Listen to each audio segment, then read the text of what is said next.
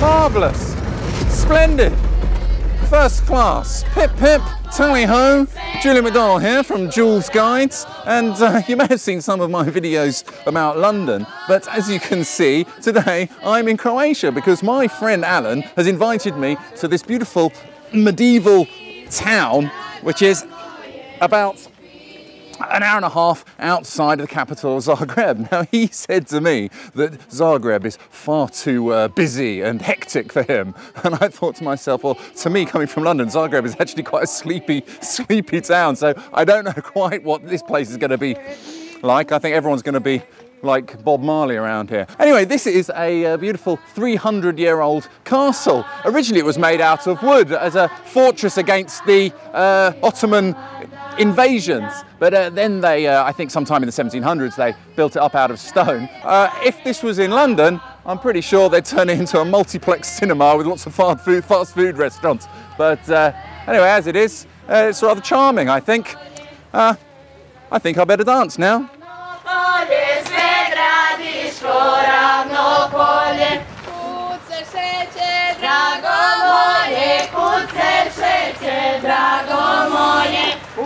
Kuce drago moje, kuce drago moje, drago moje li pivo, drago moje li pivo.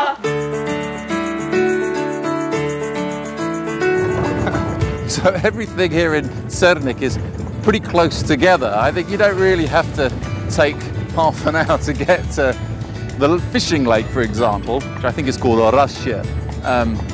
Forgive my pronunciation.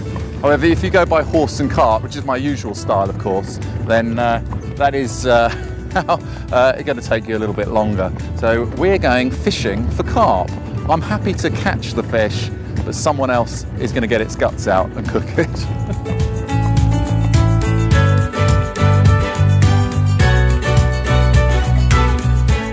So we're here in, this is the lake of Orasje. Orasje, I think that's the pronunciation.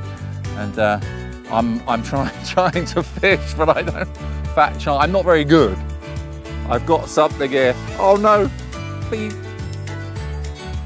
I feel bad. Oh my, this is a big fella. Am I gonna fall in? Oh yeah, ay. Oh now, look, oh, what is he? Oh, okay, wait a minute, he's heavy.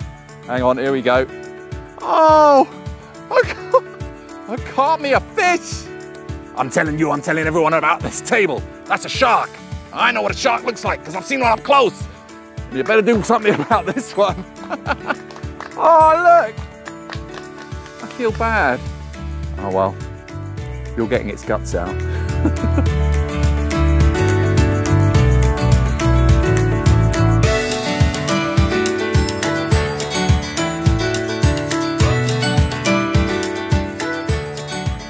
Dindins is ready. Ah, you shall have the fishy on your little. That looks pretty good. I feel a little bit guilty. I think that's the fella that I caught earlier on. Oh well. Just imagine it next to some vegetables. I don't know what you lot are going to eat, but this is mine's ready. Splendid. How about I? What am I supposed to do? How do I get the?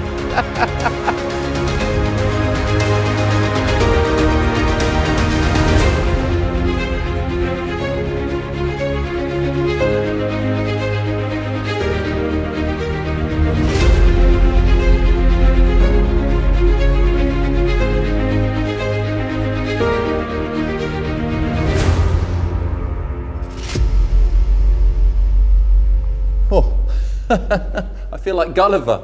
They were pretty short in those days. This is a 18th century Franciscan monastery, and they've got some really old artifacts and historical books and texts and stuff here, but I'm no expert on it. So fortunately, we have Tomislav, who is a Franciscan monk, I think. Dragomir Tomislav. Thank you. So all this stuff. Which are the exhibits you are most proud of here? Not all from Jews or something. It's small things. It's a biblical archaeological exposition, permanent exposition, that complies with the function of the monastery as a cultural center.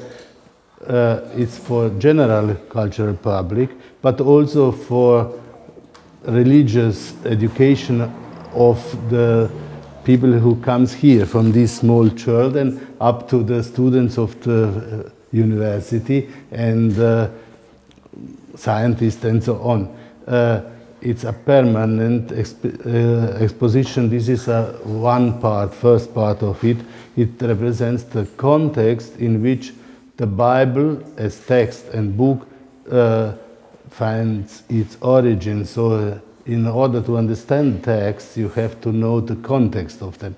And this is shown here by means of these posters, the texts, and some of the exposits which illustrate what I want to say about the Bible as a text. So it's interesting, but it opens the eyes for the public to see what they can learn. It's not only to read a book of the Bible, but to learn the situation from which the Bible comes to us. So this is the illustration of the historical context of the Bible.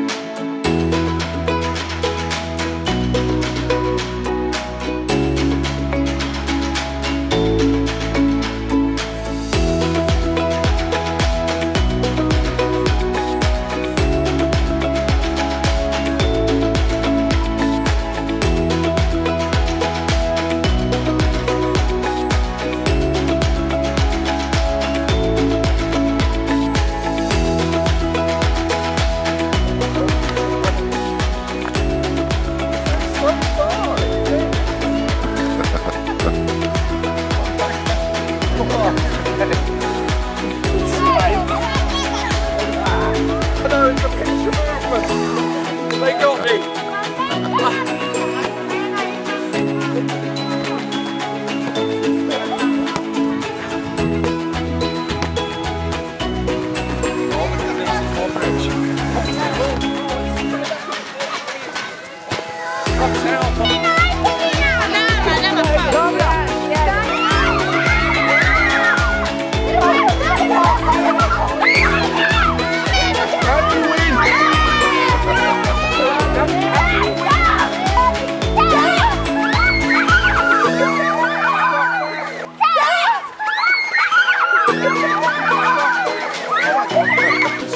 I'm an expert chef.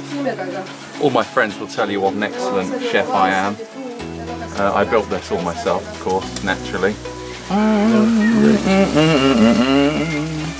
This one needs to get a bit, this one needs some of the action. This needs to get over there a bit. There we go.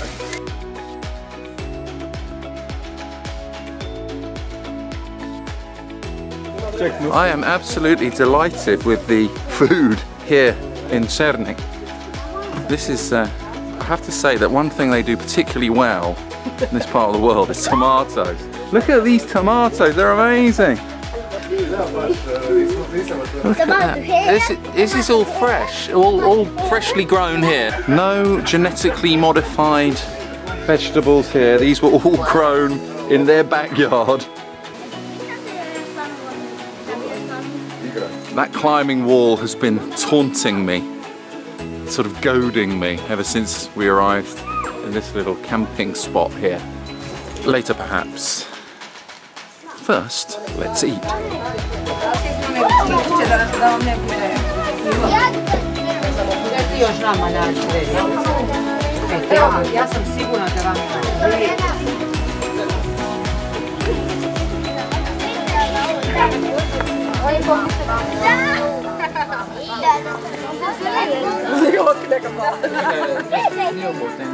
I'm very afraid. None of the equipment fits me. I'm too big.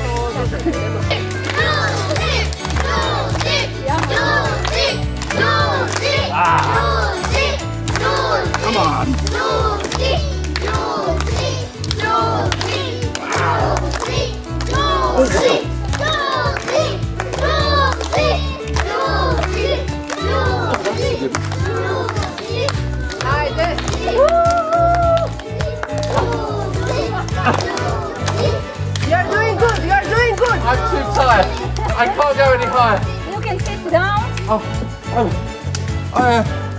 Oh my goodness. Just sit down. Yeah. Yeah. Oh, how undignified.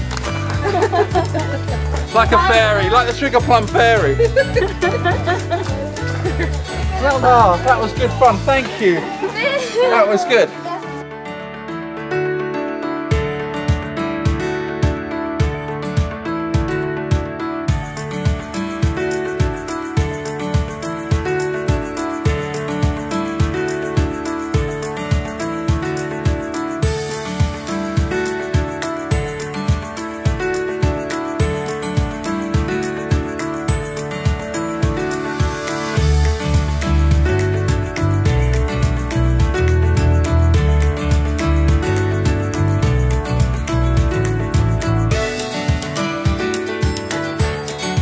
Splendid. Well, oh yeah, Julie. I'm very sad to say that my time in Cernik is drawing to a close, but fortunately, Stenko Lazic, this gentleman to my right, and his friend Vito have invited us for what looks like a kind of medieval banquet or something. I don't know. We're going to be eating all this traditional Croatian food. I don't know what it's called, but we're here in his winery at Stanal, which is in the region of Apogge, I think. It's a lovely place. You can come and visit if you like. They've got several rooms upstairs with double beds. They've even got a presidential suite, I think, that you could stay in. But enough of me rabbiting on. I want to tuck into some of this grub. So, Julie.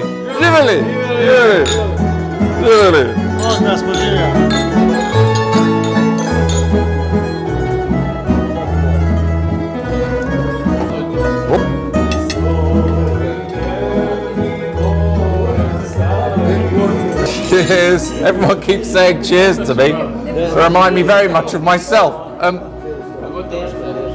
We have here Čorbarnac. I cannot pronounce it properly, but it's a lovely meat stew. I'm going to surprise you here. It has meat in it. Quite meat. It does feature quite heavily in the diet here in Slavonia. But it's a very traditional Slavonian stew, and if it's not spicy enough for you, izvolite. Thank you. It does come with this rather spicy soup that you can add to it. Here we go. Marvelous. Splendid. So yeah, please feel free to turn it into an incredibly spicy stew with this boiling hot chili. And all it leaves for me to say, I suppose I would have better serve myself. And wish you all Dobrtek, which means bon appetit.